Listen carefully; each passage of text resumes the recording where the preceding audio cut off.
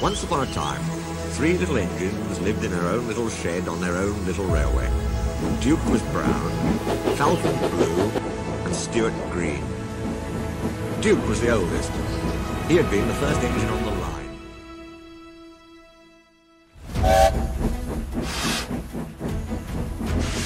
Number 2, said Duke, was American and very cocky.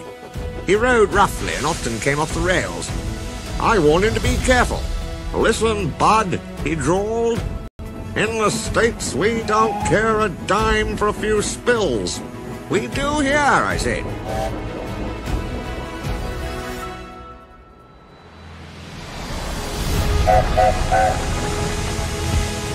Puffed and roared as though the whole train's weight was on his butters.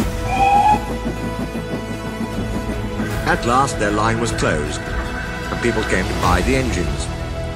We'll take Stuart and Falcon, they said. But no one wanted Duke. They thought him too old.